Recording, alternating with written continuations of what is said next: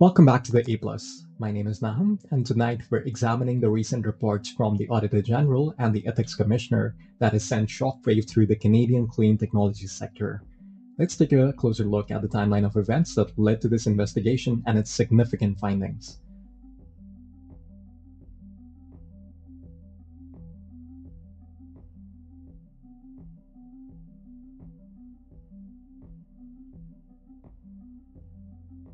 Ms. Verschuren, I have a problem with the discrepancies between the questions that I asked you and the answers you gave Mr. Cooper. I asked you if in your official capacity you acted in a way that would have furthered the interest of your organization. You said that that happened 18 months prior, and yet the conversation around the COVID funding happened in 2020 and 2021. Under your own board governance definitions of a conflict of interest, it arises when a person exercises an official power, duty, or function that provides an opportunity to further their own private interests. Would you not agree that over $200,000 of COVID funding furthers your own private interest? The board considered the I asked you a very direct question. I need a very direct answer. For you, do you not consider that by moving a motion to provide $200,000 worth of funding to an organization that you were the CEO of does not constitute, at the very least, a perceived conflict of interest, if not a very real one? the COVID payments were made as a portfolio of companies. They were made. All the conflicts were assumed previously declared. Did you receive an ethics commissioner approval for this? You did it when you came to the board. Yes. But I didn't hear you say that you did that on this particular vote. Why not? Again, we took the position that these COVID payments were broad. It was an operational issue. The lawyer who is also a member of your council took that position. Could you not appreciate why that the perception to the public, the taxpayers who are watching this, hearing the discrepancies in that line of reasoning, would see that as a problem? You know, the minutes of March 20th board meeting demonstrated and showed this. And, did you recuse yourself from that vote on the COVID funding, or did you move the motion? I believe I moved the motion. You didn't recuse yourself. It wasn't. Do you regret the decision not to recuse yourself from that decision? I took the advice from my lawyer. The lawyer who's a member of the council of the organization that you belong to? I took the advice from Osler. Why no ethics commissioner? That would have cleared you right here today. But right now, I got to tell you, somebody came into this fairly objective. This raises more questions than it does answer. I put very specific questions to you. You made it appear as though you did not act in the interest of your organization after you joined the board. That we now know to not be true.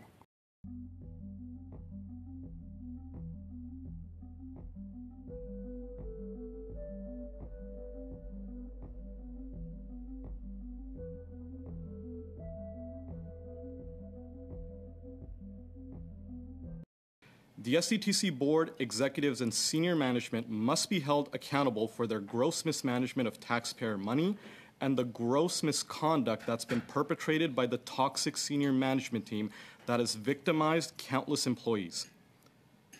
And the federal government must also be held accountable for its embarrassing lack of oversight that's allowed these problems to persist and its egregious cover-up of the truth that occurred this fall. At the beginning of this year, a comprehensive 345-page presentation was created and submitted to the Privy Council office at the request of the Office of the Auditor General of Canada, who we originally went to. This package contained documents that outline gross mismanagement across every aspect of SDTC's operations and governance.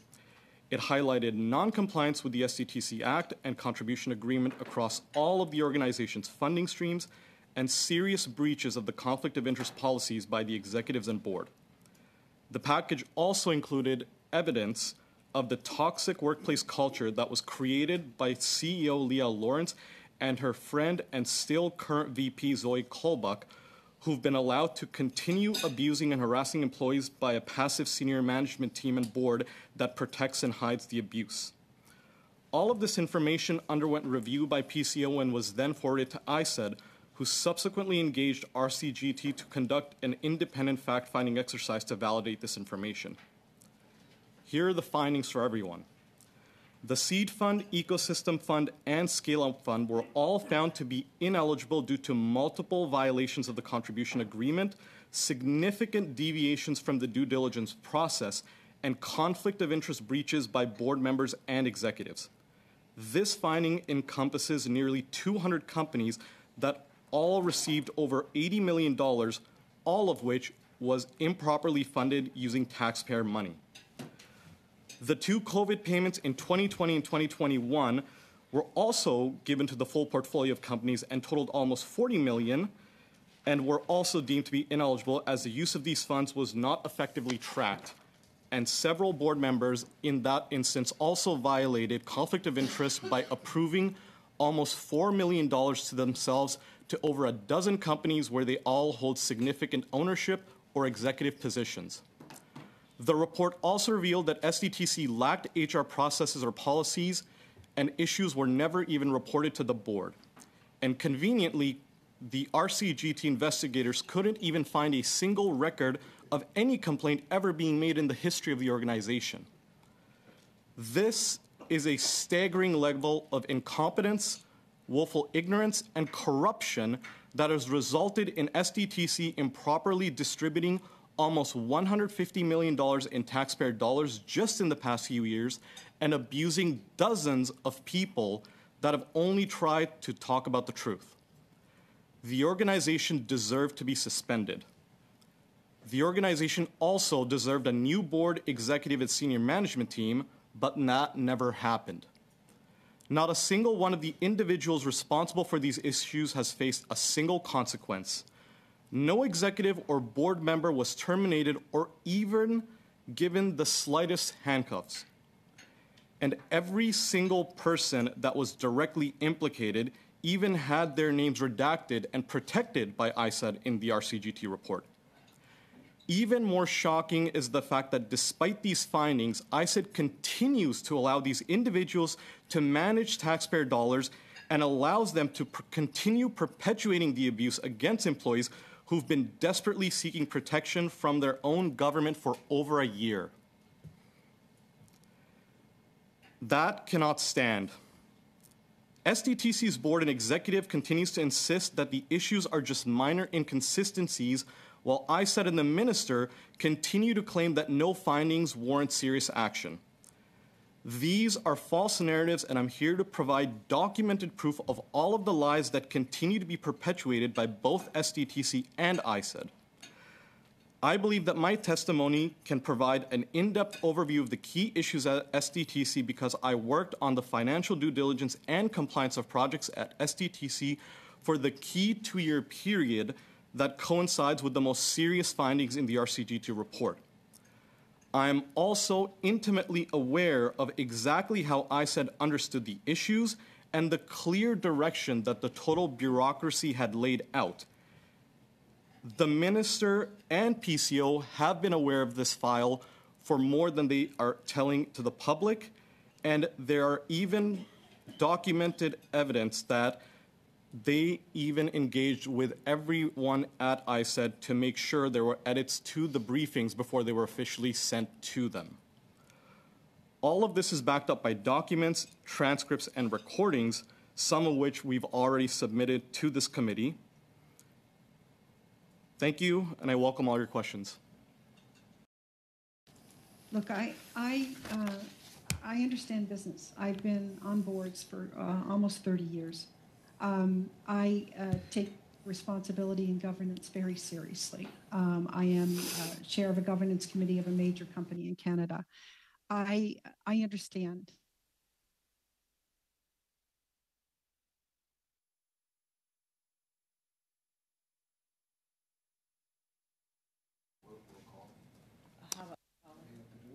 Okay, it appears that we lost a witness. We'll try to figure out the reason, and I will then suspend the meeting until we get a hold of Madame Verschoor.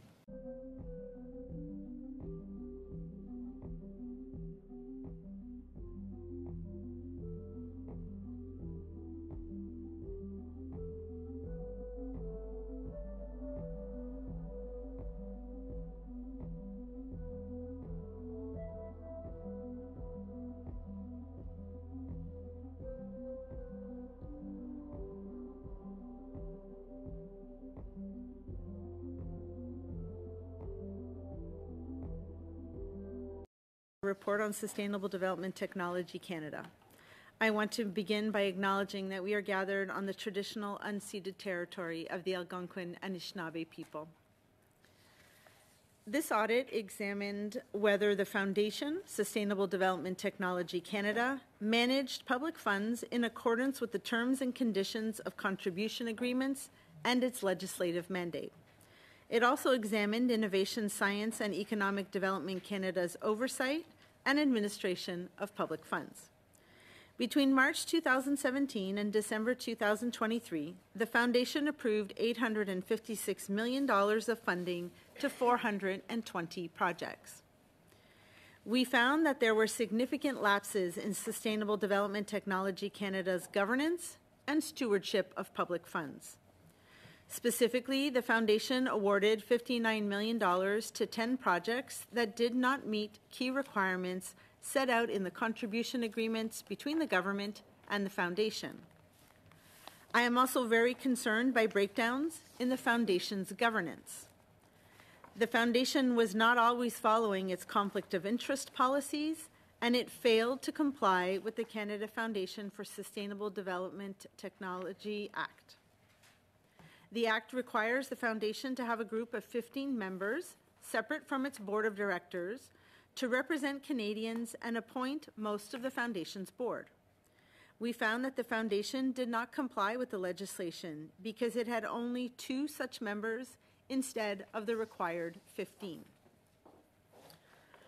En ce qui concerne les conflits, with respect to conflicts of interest, the Foundation did not have an effective system to maintain its conflict of interest disclosures and related actions.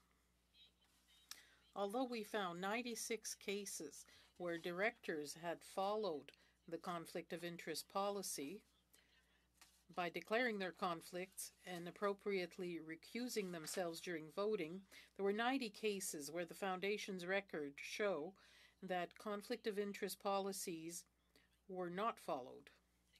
These 90 cases were connected to approval decisions that awarded projects nearly $76 million in funding. We also found that Innovation, Science and Economic Development Canada did not sufficiently assess whether the Foundation complied with contribution agreements.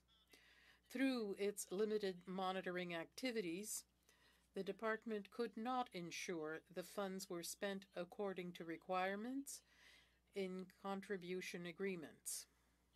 In addition, the department did not carry out compliance audits of the Foundation and it did not monitor conflicts of interest. Like all organizations funded by Canadian taxpayers, Sustainable Development Technology Canada has a responsibility to conduct its business in a manner that is transparent, accountable, and compliant with legislation. Our findings show that when this doesn't happen, it's not always clear that funding decisions made on behalf of Canadian taxpayers were appropriate and justified.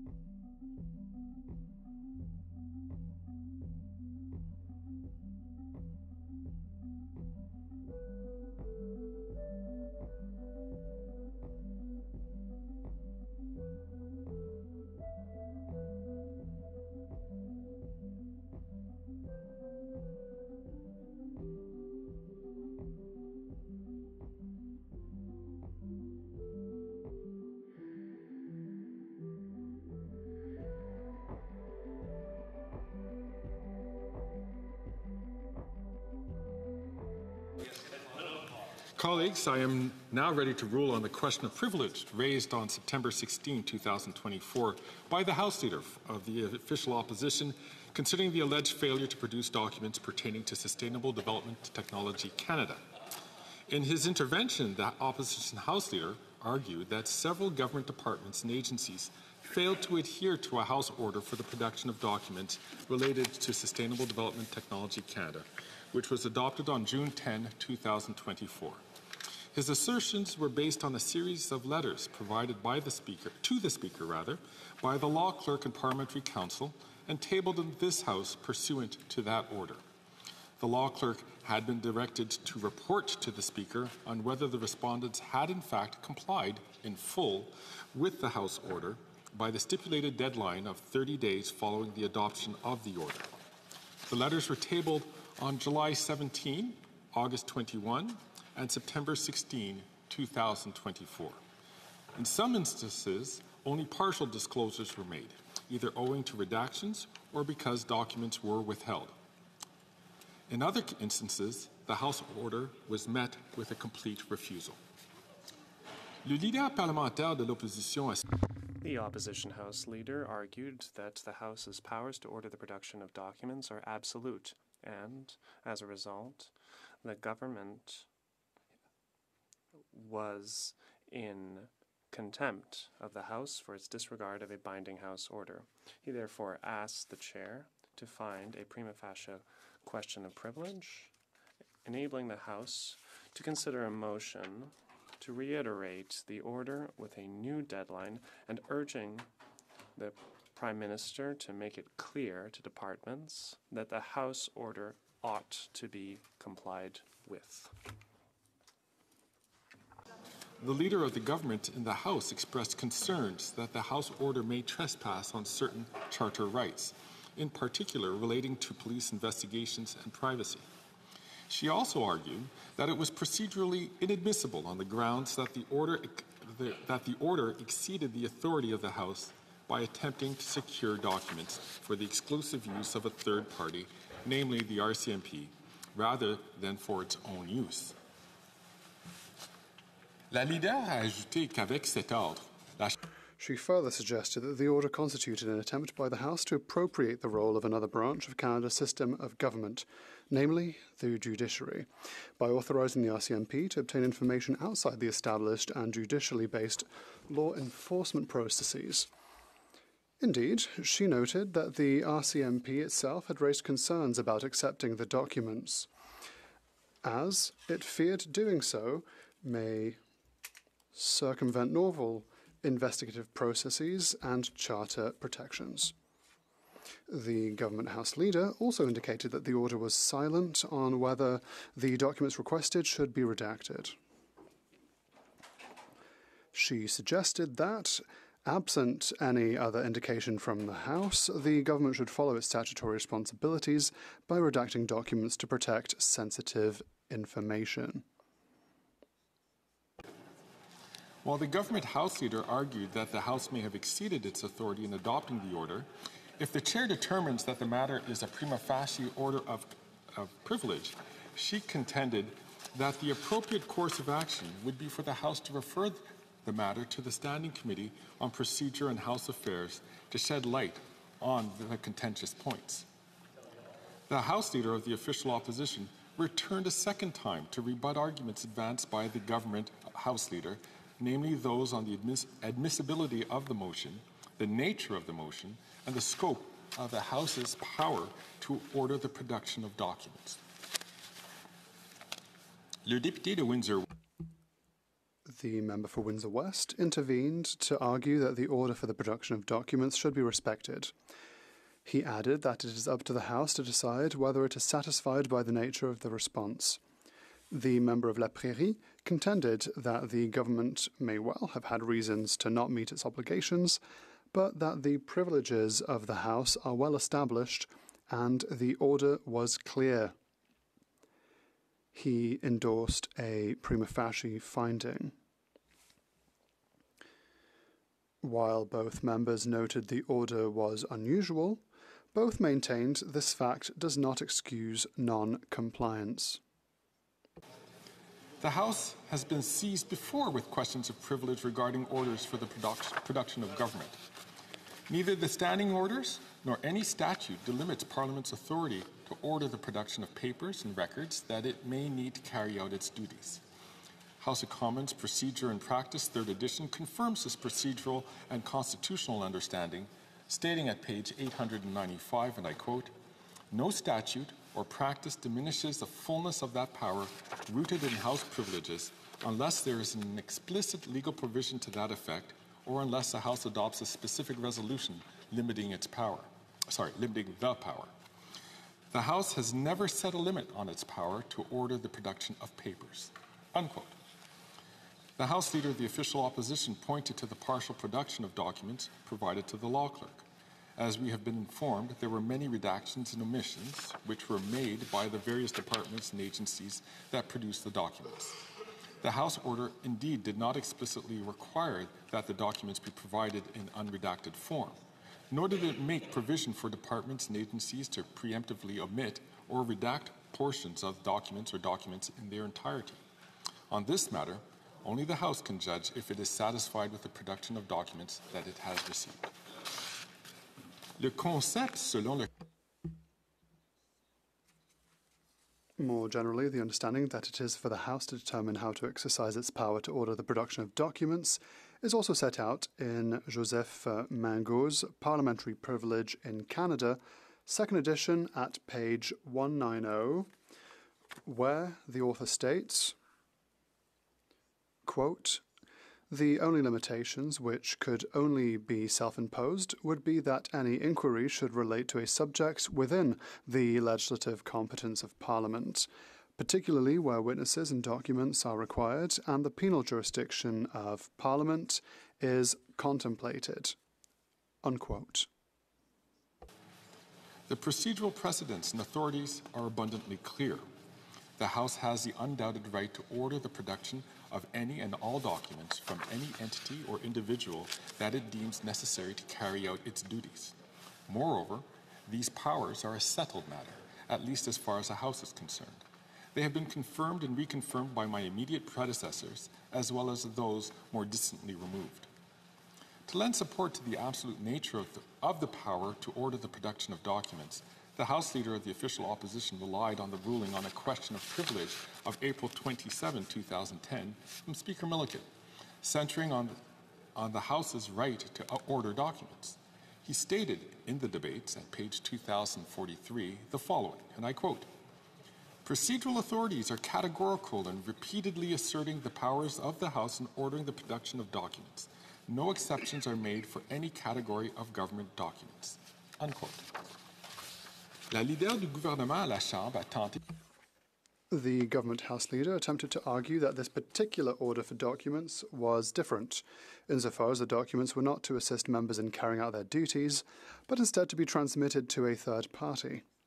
For this reason, she claimed that the order was beyond the authority of the House. The Chair would suggest, respectfully, that these concerns ought to have been raised prior to the motion's adoption. I would remind members that if there are concerns about the procedural admissibility of any motion, they should be raised with the Chair before the motion is debated or, at the latest, before the House is called upon to vote on the matter. It would be difficult, perhaps even inappropriate, now for the Chair to retroactively comment on its admissibility.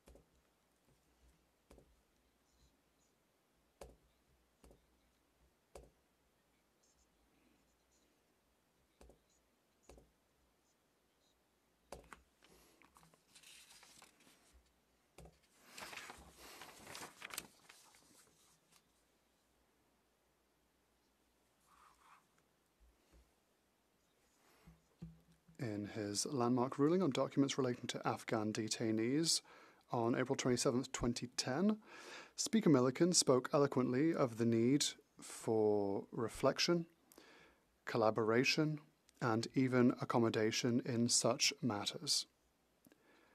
While asserting unequivocally that the House had the right to order the production of papers, he also recognized that the House generally understands that the government has responsibilities to protect certain information. In that case, it was a matter of balancing national security concerns with the duty of elected representatives to hold the government accountable for its decisions. In the case before us, the government and the RCMP, and even the Auditor General, an officer of Parliament, have expressed concerns about providing the documents in question to the RCMP. While it is ultimately for the House to decide how it wishes to proceed in the face of such objections, the Chair is of the view that it would be valuable to afford an opportunity for the concerns expressed by the RCMP, as well as by the Auditor General, to be addressed fully, and I would hope for a mutually satisfactory solution to be arrived at. I believe the best way for this to be achieved would be to follow the usual course for a prima facie case of question of privilege, that is, a referral to the Standing Committee on Procedure and House Affairs. Such a referral would allow for a more detailed consideration of what documents remain to be submitted, what has been withheld and why, and, most importantly, how the House can ensure the intended recipient, the RCMP, is in a position to act as a House would wish it to act. La Présidente. The Chair acknowledges that, in recent years, other privilege motions have been brought forward rather than the usual referral to a committee, although previous speakers have, on occasion, insisted on a particular course of action. My predecessor's ruling of June 16, 2021, found at page 8,550 of the debates, stated, and I quote, "A review of the rare exceptions shows that there was a certain consensus on the procedure to follow and, thus, on the wording of the motion. As Speaker Milliken confirmed in a ruling on March 9, 2011, at page 8,842, the Chair is of course aware of exceptions to this practice. But in most, if not all of these cases, circumstances were such that a deviation from the normal practice was deemed acceptable, or there was a unanimous desire on the part of the House to proceed in this fashion. There are also precedents that support censure. In short, given that the parameters for such motions are clear and that the practice is well established, the proposed motion should be a motion of censure or to refer the matter to the appropriate committee for study." Unquote. I would also refer the House to the same ruling made by Speaker Milliken on March 9, 2011, in which he found that the proper course of action in those circumstances was to refer the matter to committee. At page 8,842 of the debate, he stated, and I quote, "I hasten to add that the powers of the Speaker in these matters are robust and well known. In 1966, Mr. Speaker Lamoureux, having come to a finding of prima facie privilege on a matter, ruled a number of motions out of order. As House of Commons Procedure and Practice, second edition, tells us at page 147, footnote 371, and in doing so, Mr. Speaker Lamoureux more than once pointed out that it was Canadian practice to refer such matters to committee for study and suggested that this should be the avenue pursued." Unquote. The table officers and I are available to help the House Leader of the Official Opposition craft an acceptable motion. The House will consider the matter as soon as the member is ready to move his motion in the appropriate form.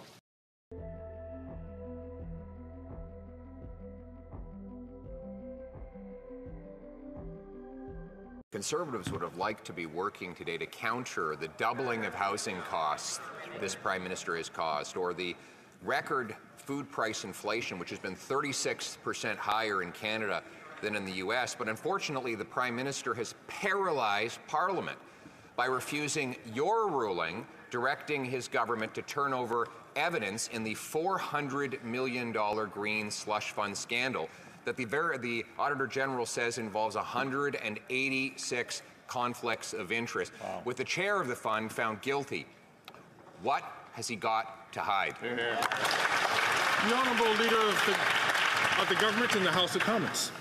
Mr. Speaker, the Leader of the Opposition is not being truthful with Canadians. It is the RCMP Commissioner himself who said the RCMP's ability to receive and use information obtained through this production order and under the compulsory powers afforded by the Auditor General Act in the course of a criminal investigation could give rise to concerns under the Canadian Charter of Rights and Freedoms. It is therefore highly unlikely that any information obtained by the RCMP under the motion where privacy interests exist could be used to support a criminal prosecution or further a criminal investigation. Mr. Speaker, let's get this. The Honourable Leader of the Opposition. This is a $400 million scandal involving Liberal appointees giving millions of dollars to their own companies, and the minister's story is now changing. Last week, she claimed that the government had given documents to the RCMP. This week, they claim that if they gave documents to the RCMP, it would cause the Charter of Rights to come crashing down. It sounds like there's a new story every week to justify paralyzing Parliament to cover up the truth. What is in these documents about this $400 million scandal that the Prime Minister is so afraid of? The Honourable Leader of the Government in the House of Commons. This is a typical witch hunt from the Leader of the Opposition to go after people who have nothing to do with this. These are files such as personnel files that contain private information of individuals who have nothing to do with what is going on. Mr. Speaker, it is the RCMP and the Auditor General themselves who raised concerns with this motion, and it is the government's view that we should send this to committee so that we can get on with the important work of this House and protect the rights of Canadians. The Honourable Leader of the Opposition. A witch hunt. The Ethics Commissioner appointed by this government has found the chair of the fund in violation of the law. The Auditor General, also appointed by this government, says there were 186 conflicts of interest involving Liberal appointees giving millions of dollars to their own companies. $400 million. Potential criminality, according to the main whistleblower in the scandal. Any other employer would voluntarily turn over all the evidence to the police if it had been ripped off by its own staff. What is the Prime Minister hiding? The Honourable Leader of the Government in the House of Commons. Mr. Speaker, if and when the police request that information, it will obviously be handed over because that is proper judicial process. But when it is Parliament that is doing it, this is where Canadians should be concerned, Mr. Speaker, because when he is going after the rights of other Canadians, it's only a matter of time before his political vendettas come after the rights of all Canadians.